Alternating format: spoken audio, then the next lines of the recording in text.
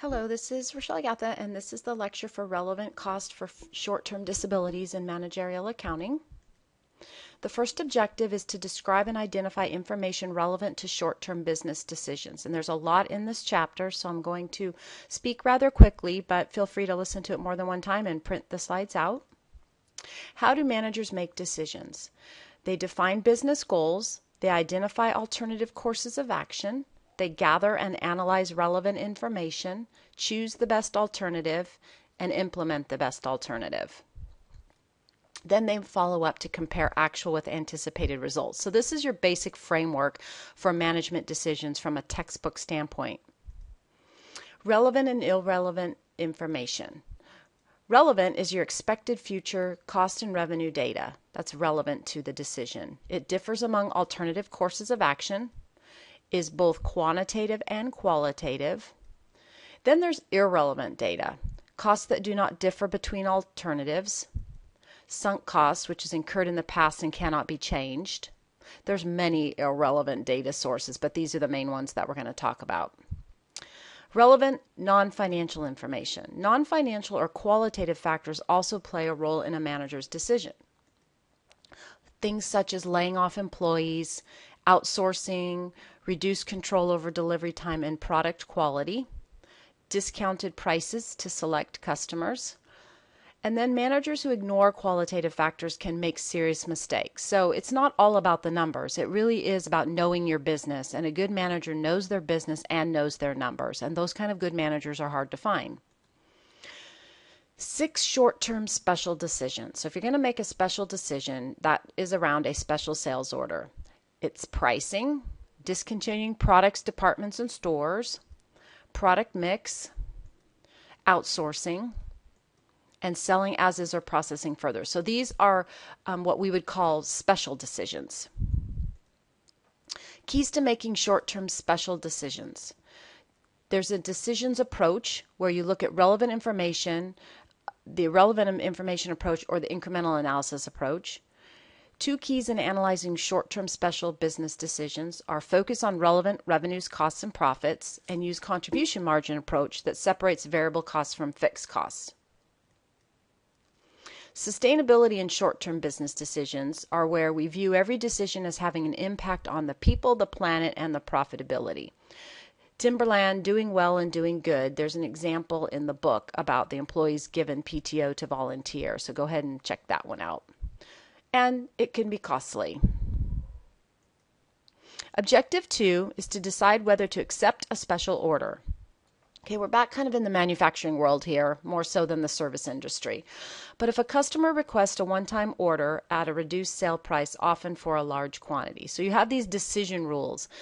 Do we have excess capacity available to fill the order? If yes, then you consider it. If no, then you reject it. Because if you don't have capacity, then you can't do it. And capacity is a big word. It can be your manufacturing plant, your building space, your people. Capacity means a lot of things. Decision Rule 2. Is the special reduced sales price high enough to cover the incremental cost of filling the order? If the revenues are greater than the cost, then accept the order. This is assuming the first slide is true. If the revenues are less than expected, then no, you're not going to do it, because why would you take a special order if it costs you more than the money that you make? Will the special order affect regular sales in the long run? If no, then accept the special order. If yes, then reject the special order.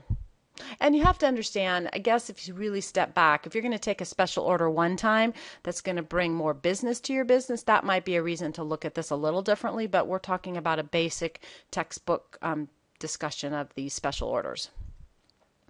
Here's an incremental analysis of special orders from Exhibit 8-6. So here's your increase in your revenue, your expected increase in expenses, and here's your increase in operating income. So it makes sense to take the special order on a very simple case. Now let's look at E816A. Here they wanted you to prepare an incremental analysis to determine whether this collectible card should accept special orders. So they give you the variable cost per unit, and it is materials, labor, and overhead, so it's 30 cents. And then this company would accept the special order because the cost per part to make is only 30 cents and they're giving you 40 cents per part to sell. So here it is on a unit level. So go back and look at E816A and make sure this makes sense to you on a unit level. Now assume that Hall of Fame wants special hologram baseball cards. So in this instance, you must spend $5,000 to develop the hologram. So here's your increase in sales, the 40 cents times the 57,000 cards, but then you have an additional fixed cost of $5,000. So now you're down to $700 in operating income. So the question then for me would be, are you going to do more of these for them ongoing, or is this a one-time thing, never to see them again? Objective 3 is to describe and apply different approaches to pricing. Regular pricing considerations is what is our target profit? Companies create targets, so that is a target profit. How much will customers pay? Are we a price taker or a price setter? So let's talk about what a price taker is. A product lacks a uniqueness, it has heavy competition, and the pricing approach emphasizes target costing. So you take what you can get basically in this situation. You sell basic jeans, everybody has basic jeans, and you know that you're a price taker. A price setter is the product is more unique, less competition, the pricing approach emphasizes cost plus pricing. Okay, so if you have children and you know they want those Lucky brand jeans that cost $200, you don't really know why, but for some reason it's a unique product and there's less competition for it, so they are a price setter.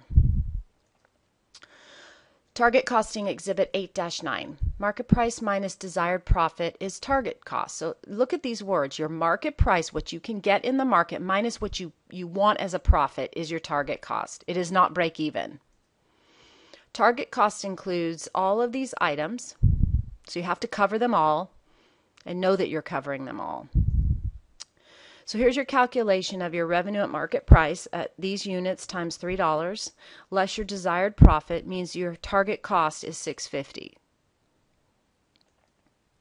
Two potential outcomes when using target costing. The actual cost less the target cost total cost. The actual cost greater than the target total cost. And some other strategies. You could increase sales, so you use the CVP analysis to compute target sales to achieve its target profit. So you're incorporating back the CVP analysis we learned in a prior chapter. Change your ad to its product mix. So this is something that you might consider with this strategy.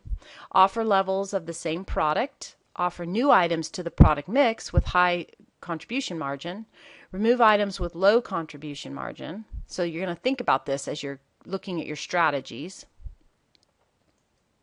Differentiate your products. Make it unique. Branding, quality, service packs. So these are other strategies that you're going to look at. Cost plus pricing. Okay, here is the opposite of target pricing. You know your cost and you add the desired profit. And most managers understand this more than the other slides just because it's I guess it just makes more sense if you're not an analytical person. Here's a calculation of a cost plus price. So you start with your variable cost plus your fixed cost, add your desired profit. There's your target revenue divided by the number of units. So you must sell it at 3.2 to get that desired profit. Here's your decision rules, how to approach pricing. If the company is a price taker, then it emphasizes target costing. If the company is a price setter, you can emphasize cost plus price pricing approach. Let's look at E8-19A. Okay, so in the scenario that they give you, it's a custom builder. And they're asking you which approach to price would the Smith builders emphasize and why. So they talk about target costing. The firm is a price taker, the product lacks uniqueness, and there is heavy competition. Okay, they build track homes, so that makes sense. Will Smith Builders be able to achieve its target profit levels? They want you to show the calculations. So here's your revenue at market price, less your desired profit, which is the 14% of the variable cost, is your target cost right here. The answer is no, because the target cost is less than the variable cost. Okay, so go back into the book and you see the different costs that are in there, and this number is actually less. So you're not going to make it. If Smith Builders upgrades, what will the new cost plus price per home be? Should the company differentiate its products? So here's your current cost plus your desired profit is your cost plus price. Yes, they should customize because they will achieve their target profit levels with the cost plus price. Okay, so they give you the 190 and then they give you the 18,000 as the additional upgrades. Objective 4, decide whether to discontinue a product or department store. Other short-term business decisions managers face. When to discontinue a product, a department, or a store even. And we saw this a lot through the economy of the 2007s through even current. Stores went out of business. Stores like Mervyn's disappeared, and you wondered how Kohl's made it and Mervyn's didn't. How to factor constrained resources into product mix decisions. When to make a product or outsource it. When to sell as is or process further. Here's a consideration for discontinuing products. So you have oil filters and air cleaners, and you come on down and you get to the operating income at the bottom, and the oil filters are making money and the air cleaners aren't. Does the product provide positive contribution margin? That's the first question. Yes? No? Considerations for discontinuing products in a department or a store. Will the total fixed cost continue to exist even if the product line is discontinued? And that's something you really have to think about, because when you create all of the back end to build a product or a store, that back end cost is there forever. So and you depreciate it over a certain period of time. Can any direct fixed cost of the product be avoided if the product line is discontinued? Can any direct fixed cost of the product be avoided if the product line is discontinued? They put that on there twice. Sorry about that. Use incremental analysis for discontinuing a product. Okay, so these are the analysis we're going to do next. Decision rule. Discontinue a product, department, or store. And discontinuing an entire store is a large decision as opposed to just one product, but the thought process is the same. If your lost revenues from discontinuation exceed the cost savings, then don't discontinue. If, on the other side, if they do exceed, then discontinue. Let's look at E820A. Prepare an incremental analysis to show whether this Entertainment Plus should discontinue the DVD product line. Will discontinue DVDs add $18,000 to operating income? So they give you the sale of DVDs, they give you the variable manufacturing expenses, and this is the expected decrease in operating income. Assume that the Entertainment Plus can avoid $20,000 of fixed expenses by discontinuing the DVD product line. Okay, so now you have your sale of the DVDs, your variable, your fixed, and now you get expected decrease in operating income. Okay, you're still sitting there at a decrease. Now assume that all $68,000 of fixed costs can be eliminated. So here's your sales, and then you have $86,000 of variable expenses, and you have $68,000 of direct expenses relating to the Blu-ray.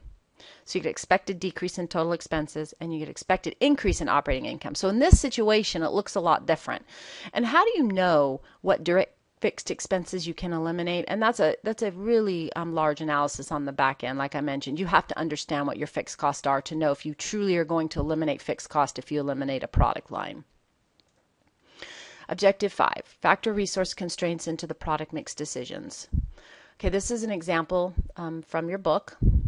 So they give you the sales price, the variable expenses. There's your contribution margin. This is a review from prior chapters. And then here's your 60% is your 18 divided by your 30. Then here's your jeans example. It ends up with 20%. So here's your product mix considerations. They have different contribution margins, jeans and shirts. So now when you look at the situation times the units, your total contribution margin at full capacity for the two products is jeans is 480 and shirts is 360. So your product mix decision rule is which product to emphasize. Emphasize the product with the highest contribution margin, as we just saw on the other slide. Product mix when demand is limited or fixed costs change. What if demand is limited due to competition?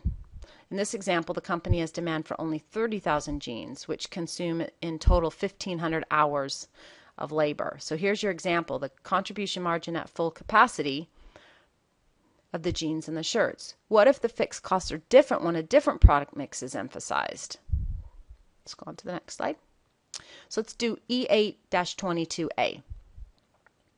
This is Get Fit Product Mix Analysis.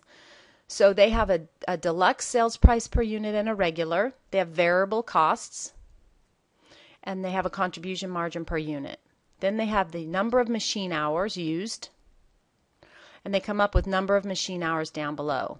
So Get Fit should produce only the regular model because it's much larger contribution margin per equivalent number of machine hours. And here's the math down below so you can see it. So this is a really good example of maximizing your product mix.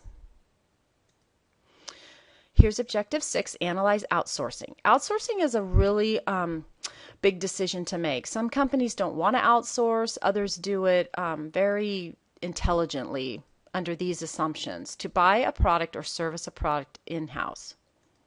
The heart of the decision is how best to use available resources. How do your variable costs compare to the outsourcing cost? Are any fixed costs avoidable if we outsource? What could we do with the freed capacity? These are all things that you have to think about. Should the company outsource? If the incremental cost of making exceed the incremental cost of outsourcing, then outsource it. And opposite, then don't. This is just your decision rule. Let's look at E8-25A. Here, given the same cost structure, should OptiSystems make or buy a switch? Okay, so here you go where you have make and buy, the cost to make versus the cost to buy. Okay, so here is your direct materials, your direct labor, your variable overhead, and it's $15.50 per unit. To buy it, it's $17. So it costs you more to buy it than to make it. Now assume it can avoid $1,000 of fixed costs by outsourcing. So let's look at what this looks like. So here's your $15.50 times your versus your 17 and the number of units you need. And then you get down to your variable costs, and here's your fixed costs. Notice your fixed costs are $100,000 less if you buy. So your total relevant costs here are still less under making the switches than buying the switches. Given the last scenario, what is the most OptiSystem would be willing to pay to outsource the switches? Well, this is a little algebra here, so I'm going to put it all up here so you can see it. Okay, so you take your cost of making equals your cost of outsourcing. Variable plus fixed equals variable plus fixed. Here you know all of the scenarios. Here you have an X because you're trying to find what X will be so that you can break even here. So you do the math and you come up where you can solve for X. And X should be 1680. So if at 1680, then that would be where you'd be willing to outsource versus do in-house. Objective 7 is make, sell as is, or process further. This happens a lot in manufacturing. How much revenue is generated if we sell the product as is, or if we alter it more after needs more processing? How much will the cost to process the product further? Okay, so sell as is scenario is here's your revenue from selling 50,000 quarts of regular olive oil. Process further is you need this gourmet dipping oil, which costs more. So you have $250 of net benefit versus $312 of net benefit. So the additional revenue is $62,500 by having this special dipping oil. The decision process is sell as is or process further. If the extra revenue exceeds the extra cost, then process it. If not, you have to sell it as is. Let's look at E8-28A. It's one of these examples where you sell as is, process further adds 50 more cents. So here's your additional process cost per packaging, additional cost process per unit.